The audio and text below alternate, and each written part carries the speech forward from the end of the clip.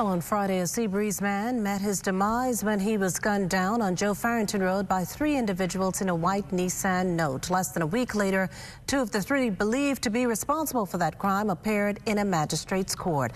That's 20-year-old Deanza Gibson and 21-year-old DeAndre Morley, charged with the January 31st slaying of 24-year-old Angelo Major. Police say it was shortly after noon on that day in question when officers spotted three males firing at the victim in broad daylight. Their interception leading officers to exchange fire, hitting two men who were taken into custody on the scene.